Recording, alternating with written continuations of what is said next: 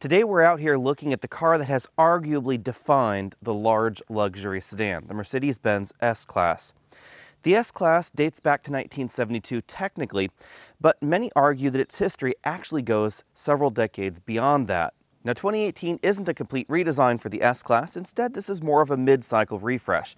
So the bones of the vehicle date back to about 2014, but Mercedes has done a lot of work to try and keep this up to date and fight off some of the new entries in this segment. We have an all-new Lexus LS, we have a brand new Audi A8 coming very soon, we have the recently redesigned BMW 7 Series, and then we have some brand new luxury sedans from Korea that really haven't played in the full-size sedan segment before, but now we have an all-new Genesis G90 and an upcoming Kia K900. So let's take a look around the car, dive under the hood and in the cabin and see what makes the S-Class unique and answer the question, is this still the standard of the world?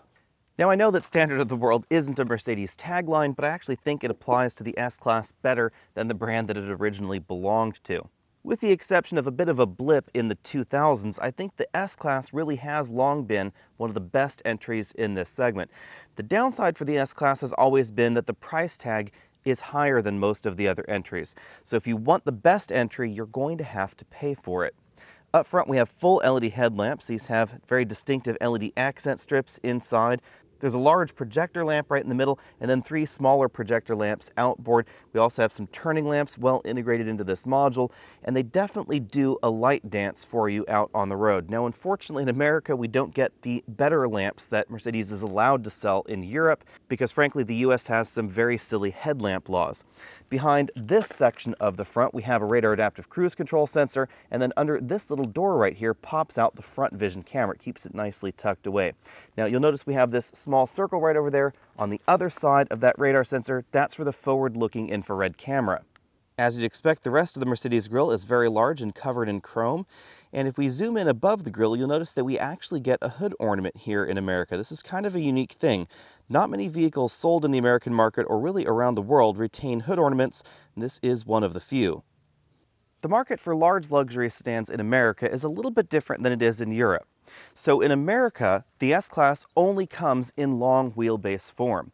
This is 206.5 inches long in the version that we're looking at right here. There is a slightly shorter version available in some world markets. That puts the S-Class on the long side of this segment. This is notably longer, for instance, than something like a Genesis G90 and has, as a result, quite a bit more room on the inside than the G90 or something like a Cadillac CT6. Of course, if that's not enough room for you, then Mercedes will give you an even longer S-Class at over 214 inches long. So they add 8 inches to the wheelbase, and that gives you basically 8 inches more rear seat legroom. At this point, a little bit of pricing might come in handy. The Maybach version of the S-Class starts over $150,000. However, the model that we're looking at here does not have the base engine, and it does have a bunch of options inside. So the model we're looking at right here actually is only about $10,000 less than the least expensive version of the S-Class Maybach. So if you're looking at the average configuration of the S560, I'd say, and you want a little bit of extra room, just move on over to the Maybach if you can fit it in your garage. Out back, we find dual exhausts well integrated into the bumper and LED tail lamp modules with the turn signals being red. This is a styling choice, which I find a little bit interesting. I've always preferred amber turn signals. Be sure to let me know what you think about that down below. The other thing you'll notice back here is the return of the S560 logo on the trunk lid. 560 has been an iconic number for the S-Class over the years. The S-Class has generally been known for its powerful V8 engines and optional V12 engines, but, of course, fuel economy regulations worldwide have caused Mercedes to get with the times and give us a base 3-liter 6-cylinder engine. Of course, the base engine does have twin turbos and will still give you 362 horsepower, which is an awful lot for S-Classes of the past. It'll also give you 369 pound-feet of torque. The model that we're driving is the new S560, which uses a 4-liter twin-turbo V8 to give you 463 horsepower and a whopping 516 pound-feet of torque. Like many of Mercedes' newer engines, the turbochargers are actually right here in the valley of the V, not on the outside. That helps make the engine a little bit narrower, and it also helps improve turbo response. So this vehicle feels a lot more like a supercharged vehicle than a turbocharged vehicle, although it has the efficiency of those turbos. If that's not enough power for you, there are two more engines you can choose from. There's a 4-liter twin-turbo V8 made by AMG that will give you 603 horsepower and 664 pound-feet of torque. And if that's still not enough, there is an available 6-liter twin-turbo V12 that produces 621 horsepower and 738 pound-feet of torque. All 4 of those engines are mated to a 9-speed automatic transmission, although the top 2 engines are mated to a slightly different version of that same 9-speed. Now, in an interesting twist, the 6-liter twin-turbo V12 is actually not as fast 0 to 60 as the 4-liter twin-turbo V8, and that's mainly because of the weight. Obviously, a 4-liter engine like this is going to be considerably lighter than that 6-liter V12. As you'd expect out of a luxury vehicle, front seat comfort is excellent. These seats are thickly padded, they move in a ton of different ways, and actually more ways than you can even control with these door switches, so some of the controls are done in this infotainment system. Now on the downside, I do think that these seats are just a little bit less comfortable for my body shape than the seats that we find in the new BMW 7 Series. It mainly has to do with the way the seat curvature actually works in this seat versus the one in the BMW. So in this one, you can inflate and deflate this shoulder region separately from the lumbar support, but it's not quite the same thing that we see in the BMW seat that actually has more of a mechanical change in its articulation of the seat back. Of course, that said, this is still a fantastically comfortable seat, even though the competition has been putting more and more comfortable seats in their latest models. For instance, the brand new Lexus LX recently got a more than 28-way adjustable seat. I do like the way that seat feels, but I think this is actually just a little bit more comfortable. In addition to that, we have an available massage feature right here in the dashboard. Now, this is not one of the most aggressive massages in the segment. I actually think the Lexus massage is just a little bit better than this one, but this is still one of the best in the industry, and there are a lot of selections you can choose there, including seat back heating along with the massage functionality. Now, there's no anti-fatigue seat bottom cushion like we do find in some of the competition, but the seats will inflate as you go around a corner. So as you turn to the left, it will actually inflate this right bolster to help keep you planted in the seat, and both of the front seats do that. Hopping into the back seat, I'm going to put this seat in its most reclined position. Now, the model of S-Class that we're driving has the optional rear seat package, which includes this fantastic amount of recline back here. We also have an ottoman over here on the passenger side and a little footrest that pops out of the front seat. This is a very, very comfortable back seat, but there are a few drawbacks that you should know about. I'm 6 feet tall. If I kick off my shoes, I'm actually very comfortable. My feet are not quite touching the seat back in front of me, although I could touch it with my toes if I wanted to. And this is overall a very comfortable position. However, if you're taller than me, this still might not be quite roomy enough. So at this point, I go back to my earlier comment in the video where if you're looking for a vehicle like the S560 that we have right here at this price tag, I would get the Maybach because we get an extra 8 inches of length. And that ends up being more important than you think, because if you want the reclining rear seats, if I put this back into position, you'll notice that one of the ways we get the recline is that the seat just goes backwards and forwards like you saw there. Because my hip doesn't move further rearward in the vehicle, it doesn't appear that we have as much room in this model as in the model without the reclining rear seat package. So if you want the most room in this particular package, you should get the model without this rear seat upgrade package. But if you want the most comfortable, then get the longer version. Once the front seat is all the way back in its tracks, you can see sort of the problem with the S-Class with this seat package and of course the wheelbase that we're driving right here. This front seat was adjusted suitably for a 6'5" passenger. Of course, it is all the way back in its tracks, but I still only have about 2 inches of legroom left. And of course, more importantly than that, the footwell is very, very tight back there. Now again, a little bit more room in the model without this rear seat package. But on the bright side, we have a lot of headroom and legroom up front and in the back. So taller passengers are definitely going to be happier in here. I have about 2 inches of headroom left, even though we are in the model with this Magic Sky moonroof. Headroom is something that a lot of luxury vehicles have left behind, but not the S-Class. This still has a very comfortable interior if you're going to try and put 4 adult men in that are fairly tall. This is still going to be very, very comfortable. The rear seat motion is possible because of the way the front seat contorts. You can see that the headrest folds down like that so it's not touching the roof. You can also remove it so that way you can still see the side view mirrors, and the seat bottom cushion tucks in so that we can get as close to the dashboard as possible. The other thing you need to know about the rear seat option on this S560 is that it does eat up some trunk space because of that refrigerator right back there. It is an 11-liter refrigerator, and it does occupy the prime spot in this trunk. So this is a 22-inch roller bag. You can stick one on either side of it, but you can't roll it right there into the middle and still fit that bag in the trunk. And because of its positioning there, it's really difficult to fit them on the side. That will just barely fit right there on that side, but you can't put one on this corresponding other side of the trunk because that's where the subwoofer for the Burmeister sound system is living. So it won't actually fit down there in the trunk over here. In addition to that, some of this trunk space is eaten up by the rear seat package because, of course, those seats do have a decent amount of recline, but because the hip point doesn't move, you're taking up some trunk space in order to do that. On the bright side, we do find a little bit of additional space right here under the cargo area load floor. Let's start out our interior spin right back here in the rear seat area. That's where the refrigerator is located, right there between the two rear seats. There's also a DVD player just above it for the rear seat entertainment system. In addition to the regular headrests, this rear seat package comes with those fluffy pillow headrests. We have tray tables right there made out of aluminum for each of the rear seat passengers. And you can see on the doors right there that we have basically the same controls for the rear seats as for the front seats because they move in basically the same ways. You'll see that right there on that quilted section of leather on the doors. Up front, we have four-way electric adjusting headrests that are memory linked, and then the outside portion has this butterfly feature to give you just a little bit more comfort on longer road trips. We have manual height adjustable shoulder belts on each side. Above the seats, we find what I think is my new favorite new car feature. It is this Magic Sky Control sunroof. Now, I think that Magic Sky Control is probably the silliest name I have ever heard applied to a new car gadget, but I think the technology is really cool. There's a button up here, if I scoot over there, right here above the rear view mirror, that controls the Magic Sky Control moonroof. So if I click this button once, this is actually at full real time. You can see what happens. Click that button, and this pane becomes clear. It also controls the sunroof pane right there above the rear passengers' heads. So I'll click it again to make it dark, and you can see how dark that becomes and how quickly it becomes dark.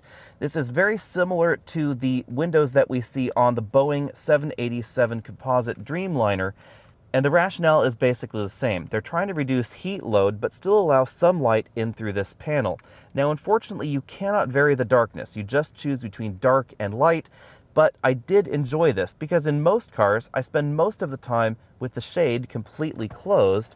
This is an electric shade right there, because in strong light, especially in the summer, it kind of gives me a hot head, and it's not a feeling that I really appreciate. But with this feature, you can actually leave the shade open, enjoy that feeling of openness and some light into the cabin, but not all that heat. It really is kind of a cool feature. On the downside, it's also a very expensive feature at about $5,000. As you'd expect out of a luxury car, just about every surface is covered in either leather or Alcantara, which is a faux suede product. So the pillars in the vehicle, including this front pillar, the B pillar that we saw there earlier, those are Alcantara. The dashboard employs basically the same styling as the doors, with that quilted patterning going on right there in the perforations. And you'll see that the leather actually wraps entirely behind this instrument panel. This is the other thing that's really interesting about the S-Class, is this large instrument panel. Now, this is not one continuous LCD across from the driver's side all the way over there to the center of the vehicle. Instead, we actually have two LCDs, but they're in the same pod. So you can actually just barely put your fingers right there behind the screen. I'll zoom in a little bit so you can see that. The leather actually wraps entirely around this area. There's ambient lighting around there, and then the LCDs appear to sort of float in that center of the dashboard. Below that, we have four large air vents. The vent controls are these knobs right here, an analog clock, controls for the quad zone automatic climate control. You'd press the menu button right here if you want to control some of the other climate control features that are not represented with physical buttons right there. Below the climate controls, we find an ashtray, 12-volt power port, a small storage area right here where we have two cup holders, a very small little compartment there, another 12-volt power port inside, and then we find the controls for the infotainment and navigation system. Things are a little bit complicated here, but we'll go over them very briefly. We have some direct access buttons to Navi, radio, media, and telephone. This button takes you over to the car screen setting interface in the Mercedes command system. This button allows you to adjust seat settings, whether that's the massage, the dynamic seat, adjust the lumbar support, etc. Auto start stop button. This toggle controls the dynamic air suspension. We can choose between individual, sport, comfort, and eco. This button allows you to raise the vehicle up if you're going over rough terrain and you don't want to scrape something. This button activates the 360-degree camera system. Then on this side, We have an on-off button for the infotainment system, volume toggle, button to lower the headrests in the rear, and then a button to turn off the parking sensors. You'll notice that we have a control knob and this touchscreen area because there are 3 different ways of interacting with the infotainment system, which we'll see very shortly. We have this control knob. It rotates around, toggles up, down, side to side, clicks down to enter. We then have this touchpad area here, which also has haptic feedback, a direct access to the home button, a back button, and then the only track forward button in the entire vehicle. Then on the steering wheel, we have a touch controller that kind of reminds me of some BlackBerry devices. It is this small black area right here on the steering wheel. You use this and slide your finger up, down, side to side, etc., and then click down to enter. We have a return button and then a home button. Those are used basically the same way as the touchpad that is in the center console of the vehicle to interact with the Mercedes command screen. So for instance, if I toggle my finger around here, you can select those options right like that. Click passenger seat, for instance, if I want to turn on the passenger seat massage, toggle one option down and then choose that particular massage. I can also click the home button, take us back to the home screen, and hit the back button to take us back there. BMW's iDrive system doesn't have quite the visual impact of this enormous Mercedes command screen, and I think the graphics in iDrive are not quite as well done as what we see in this system either. Although personally, I do find iDrive a little bit easier to interact with, especially the more modern version that has the touchscreen in it. The graphics and animations in the system are incredibly well done, but finding exactly the option you're after is just a little bit confusing at times. This system features a built-in browser, built-in Mercedes-Benz apps. Of course, we have Apple CarPlay and Android Auto. The way that Apple CarPlay works in the system is a little bit unusual, and I'm not just talking about the interface here where we have to use this knob to rotate around the screen because, of course, we don't have a touchscreen, so we can't touch anything. But the way that the touchpads also work is a little bit confusing. So, for instance, if I wanted to go back on playlists here and browse songs, something like that on my phone, you can do it with the control on the steering wheel, but it's a lot easier actually to use the click wheel, I personally found here. Now, the other thing that I find interesting is to get to CarPlay in the first place, especially if you're off somewhere else in the system, like you're adjusting your seat or viewing the navigation database or something like that, we have to hit the home screen, then you'll find Apple CarPlay right up top. So we toggle up to the top, click that, then we're in CarPlay. But if you want to adjust sound settings while you're listening to your tunes in CarPlay, you hit the home button, and then we go along to this connect option, which is not that intuitive. Then we select sound right here. Then you could adjust equalizer, fade, etc. But if we're listening to the radio, for instance, if I click on over here to the radio and then take that back down there, then if I toggle over to the right side, we have a very quick, easy access to that sound option right there to adjust equalizer, fader, etc. But we don't have that in the CarPlay menu, and it's not a direct access button on the bottom screen, etc. Now you could add it to a favorite screen that would make it a little bit easier to get to, but overall I don't find the system quite as intuitive as some of those alternatives, although I do think it's more fully featured than most of the luxury competition, and this is definitely light years ahead of what we see in the Lexus LS.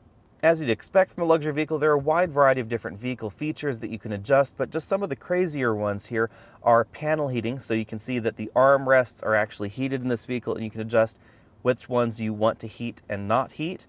You can also adjust how hot you want the air to be in your footwell. So if you're the kind of person that likes cool air on your face and a warmer footwell, you can do that in this system as well. Some of our Facebook followers asked me to comment on the energizing comfort system. Personally, I think this sounds a little silly, just like the Magic Sky control sounds silly, but I like some of the functionality. So for instance, refresh here, this option turns on the seat ventilation. It also causes the air coming out of the vents to vary in its intensity as well as its temperature.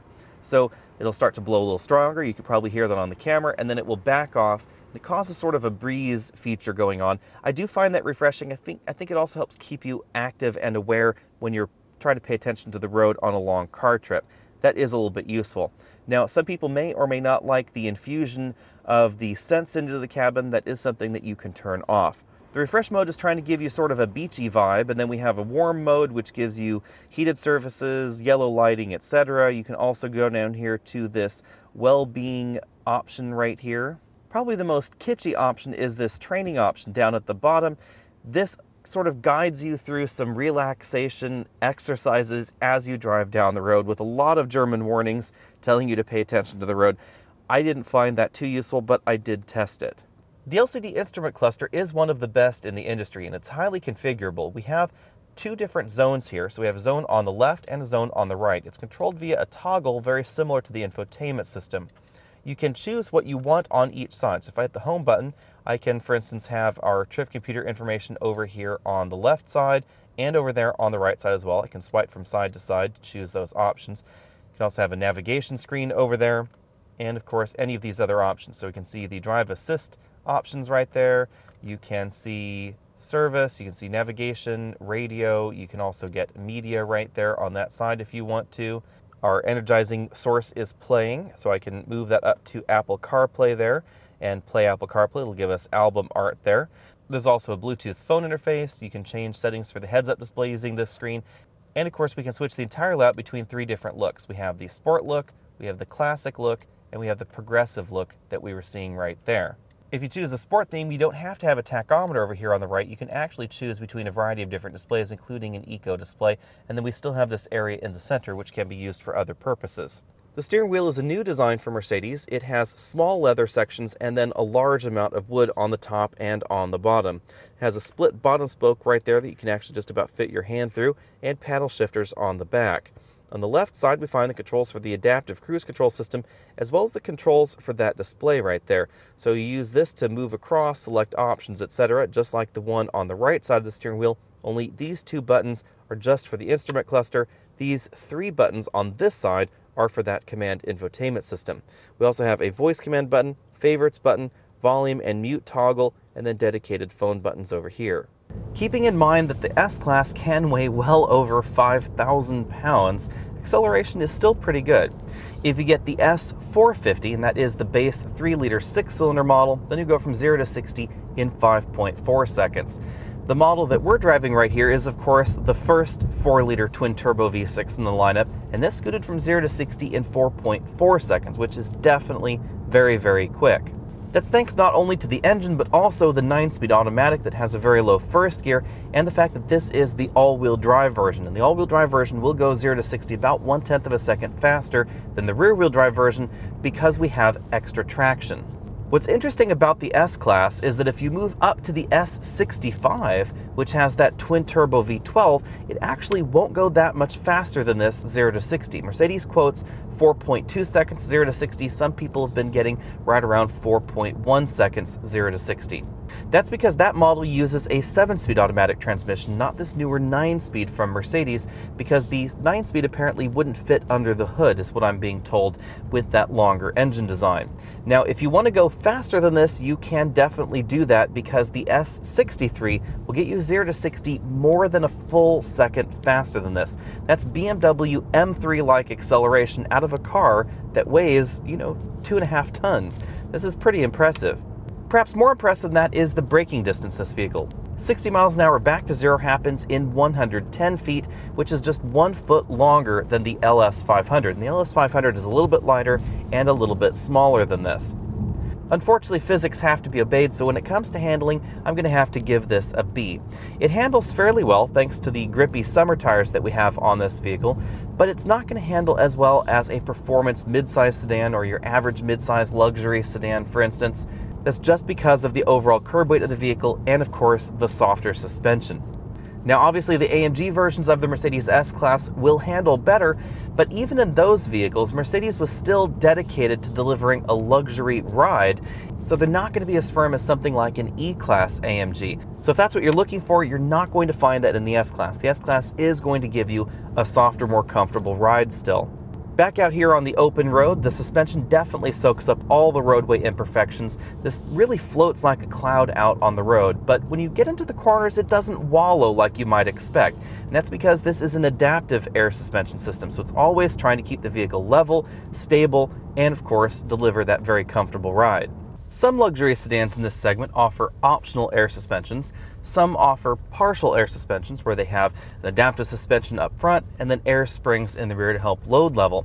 The S-Class has a full 4-corner air suspension standard, and it is adjustable height, so I can press this button right here in the center console to raise the vehicle up to give it a little bit more ground clearance, if your stately drive needs a little bit more gravel or a bit more oyster shell on it. Air suspensions deliver very, very well polished rides. That's exactly what we see in the S-Class and in other vehicles in this segment that offer those full four-corner varieties. But of course, if this is not enough for you, then there is the next level of suspension technology in the S-Class available, and they call that Magic Body Control. Again, another silly name, I know, but the system is actually quite interesting. It actually has a stereo camera system that is reading the road in front of the vehicle, and then it will adjust the suspension before you hit the pothole or before you hit that speed bump or whatever it is in the road that you're going to run over. So it adds that next level of comfort, which isn't possible with a standard suspension like we're driving here. That next level of suspension technology makes the S-Class very unique in the world because this is one of the very few suspension technologies that can actually predict what's going to happen and then take action before it even happens. That gives you a very well polished ride. Now that shouldn't surprise you too much, of course, because depending on which S-Class you buy, this could be seen as an upgrade from something like a Lexus LS or as perhaps an alternative to a Bentley or a Rolls-Royce. So remember that this car can get up to nearly $300,000 depending on how you configure it, definitely over $250,000. So you do expect that level of technology up at that upper end. But even if you're shopping for a base Mercedes S-Class or one that's under $100,000, so definitely in the thick of things for the large luxury sedan category in America, this is still going to give you a very, very comfortable ride. The S-Class has long been known for a quiet cabin, and that's definitely something we find in this model. At 68 decibels, this is the quietest cabin that we have ever tested. Now, you definitely get a little bit of engine noise when you want to in the cabin, so if you start romping on the pedal a little bit harder, you do get some of that engine noise in here, but overall, everything is well controlled. Even though we do have large 275 width tires in the back, road noise is especially well controlled in this vehicle. I suspect that fuel economy is not really high on the priority list for a lot of large luxury car shoppers, and if that is something that's of interest to you, then you probably want to look at something like the Lexus LS Hybrid. According to the EPA, the model that we're driving should get 21 miles per gallon, but the way that we've been driving it this week, we've averaged right around 17 or 18. If you're a little bit too happy with the pedal on the right, you could definitely get in the low teens with this vehicle, but if you're gentle with it, especially on long highway journeys, I suspect that in the 20s is definitely an achievable range for your fuel economy. Now obviously the 3-liter 6-cylinder base engine is going to give you better fuel economy than this 4-liter twin-turbo V8, and there is that upcoming plug-in hybrid. The upcoming plug-in hybrid will give you some electric range. It's probably going to be right around 20 to 25 miles. And then after that, you should expect fuel economy to be somewhere between 25 and perhaps 28 miles per gallon. The S-Class has all of Mercedes' latest active safety technologies. Not only does this have their latest autonomous braking system, pedestrian detection, etc., but we also have their latest lane keeping system and their latest Distronic Plus cruise control system. The lane keeping system attempts to keep you centered. We engage it with the buttons over here on the left side of me, and of course by engaging the cruise control will give you the most aggressive lane keep feature. And now we actually get lane change assistance. So very much like we see in Tesla's autopilot, if you're driving along the road and the vehicle is keeping you centered in the lane, and then there's a highway lane next to you that you'd like to enter, you turn the turn signal on, the car will determine whether there's a car in that lane using its sensors, and then help steer you into the lane in a smoother fashion. Now obviously Mercedes is telling you that you should keep your hands on the steering wheel the entire time. The system functions very much like Tesla's autopilot system in that it obviously will work if your hands are off the steering wheel. You just tap the turn signal, it will actually steer you from one lane into the other. Now this is not an autonomous driving system, so this is not like Cadillac Super Cruise where you're supposed to keep your hands off the wheel, where it actually will tell you you can now remove your hands from the wheel and it will monitor your eye motion to make sure that you're looking forward. This system is not doing that. There are so many standard and optional features available on the S-Class that I didn't bother to list all the features as we normally do on this chart. Instead, I've just given you the key price points for the various trims. The S-Class starts at $89,900, making it quite different than the other alternatives in this segment. You notice I'm calling them more alternatives rather than competitors because in my mind, most of the trims of the S-Class don't really have a natural competitor. They have lower priced alternatives, if you will. $89,900 is significantly higher than the starting price of something like the Lexus LS or even the Jaguar XJ, which you could consider competitors or alternatives, especially for the base model. If you want to add all-wheel drive to that model, it'll bring you up to $92,900. If you want the model that we were driving, which was the S560 4MATIC, that starts at $102,900, The model that we were driving this week was up at about $160,000. Of course, if you want the long wheelbase version, that starts at $168,600 for the Maybach version, because remember, there are those 3 different wheelbase lengths. In the United States, we get just the 2 longest versions, but elsewhere in the world, there is a slightly shorter Mercedes as well. If you want the most expensive S-Class, they would love to sell you an AMG S65, which would start right at $230,000 essentially. The pricing structure of the S-Class, the available options, etc., make the S-Class different than the alternatives in this segment, and that's why it's frequently looked at as a benchmark vehicle. The BMW 7 Series is the arch rival of the S-Class in some ways, but it arguably plays to quite a different shopper. Arguably someone that is a little bit more budget conscious than someone that's shopping for an S-Class, because it starts $6,000 less than the Mercedes. But by the time you get up to the M760i versus the Mercedes S65, that delta has grown to over $73,000. There's a pretty big delta in terms of overall cost between the 7 Series, which is probably about as close as it will get from Europe, to the Mercedes. The 7 Series has traditionally had kind of a different dynamic than the S-Class. It's generally been the more engaging option, the more driver-centric option. Although in this latest generation of 7 Series, it has grown a great deal. It has a large and comfortable back seat, and it actually now is fairly soft and fairly comfortable as far as the suspension tuning out on the road. So in some ways, it mimics what we see going on in especially the base versions of the S-Class. The 7 Series is a little bit fresher overall because it was redesigned completely more recently than the Mercedes. The rumor mill is telling us that the S-Class will be completely redesigned soon, but it's probably not going to happen until around the year 2020, so the current version is likely going to live on for at least another 2 years. Next up, we have the Audi A8, but we're just going to breeze quickly by this one because there is a brand new Audi A8 right on our doorstep, so it doesn't seem fair to compare it to the older model.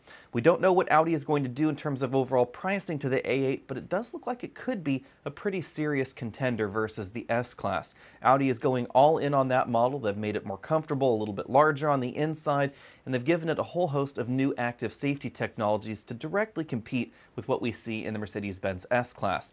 We should know more about this in about 6 months to 9 months. Hopefully we'll be able to get our hands on one right around that time as well. That takes us along to the other newbie in this segment, the Lexus LS. It's grown for 2018 and now has much better base performance than the base S-Class model and improved dynamics to back up that performance.